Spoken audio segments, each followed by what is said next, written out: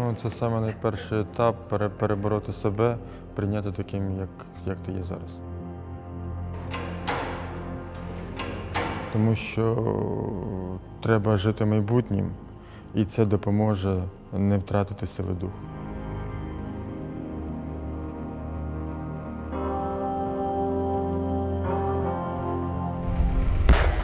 According to UN figures, the Ukraine conflict has seen around 10,000 killed in action, but manifold more wounded. In 2015, NATO met Vadym, an army medic who had been badly wounded in combat, losing all 4 limbs in an ambush. Doctors were extremely worried he wouldn't pull through. He was laying for more than 3 days, almost 4 days, covered with dead bodies. His hands and legs were frozen. Right now, this young guy, who is very brave, who is really perfect, he has 4 amputations, and he don't want to live. But the strength that Vadym would later show in abundance was apparent in this very first meeting. He insisted on giving an interview from his hospital bed while in intensive care. Я підняв руки, сказав, що здаюся. На що мені було сказано встати. Сказав, хлопці, я не можу. Я вже без сил. Вони сказали, повзи до БТРа. NATO paid for Vadym's subsequent treatment in America, including new prosthetic limbs. But it was his own determination that got him to where he is today. Just 1 year later, he now runs marathons, like this one in Washington, D.C. Ну, взагалі, реабілітацію я пройшов в Америці і, в принципі, був готовий. Але коли нам сказали, що буде марафон, то мої тренування стали більш важкими, більш потужнішими і повсякденними. Tell me about the marathon. Я присвятив свій марафон тим бійцям, які вже загинули, які сьогодні в шпиталі мають отримати гарну реабілітацію. І також присвятив тим людям, хто мене підняли на ноги. Це неймовірна кількість людей, які віддали сили. At a rehabilitation center in the west of Ukraine, Vadym is visiting to see what's on offer for servicemen in their own country. NATO funds rehabilitation courses here for servicemen injured in the so-called anti-terrorist operation, or ATO. Welcoming soldiers into their care from 2015 onwards, the centre integrates soldiers with disabled civilians, including children, making sure they become accustomed from the start of being a part of society. І з 15-го року, розуміючи те, що ми маємо дуже хороші методи допомоги, ми почали практикувати табори реабілітації воїнів АТО. І я вважаю, що великим плюсом є те, що раніше ці табори відбувалися за волонтерським покликанням інструкторів.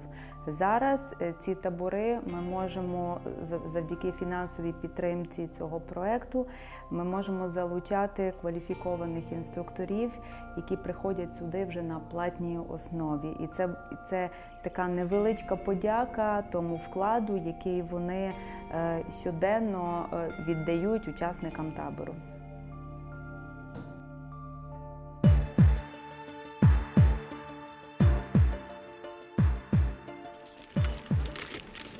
Я зазнав ушкоджень під час перебування в зоні антитерористичної операції, оскільки довготривало перебував в шпиталі, в загальному десь близько 1,5 роки. Сьогодні чудово ви бачили, що в голові групи йшов і вів за собою побратимів і групу дівчат.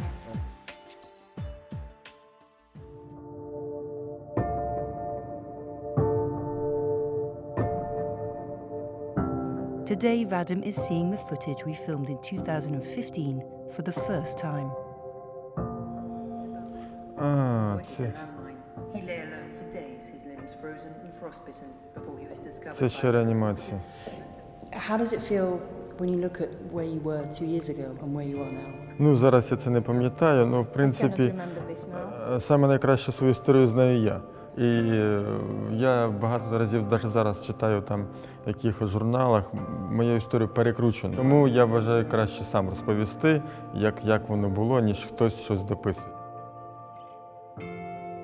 Ну, коли було в Києві, то сім'я була поряд. На той момент моя дружина була вагітна. І це також мені давало силу і стимул.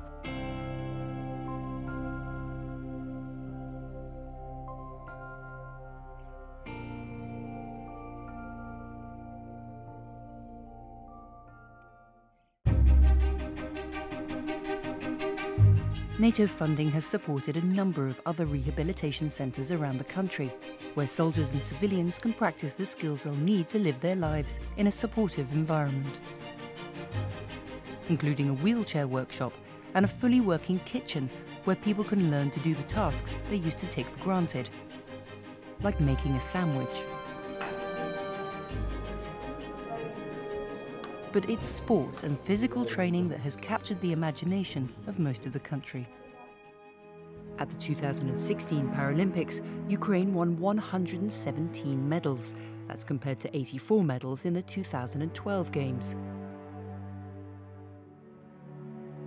With the 2017 Invictus Games coming up, Vadym is hopeful he can take part.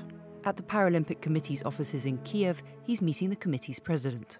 When Soviet Union died, non-government movement, people with disability, start fight for human right. Today, most effective result of this process is our cooperation, NATO and National Paralympic Committee of the Ukraine. We were a very good cooperation with Vadym.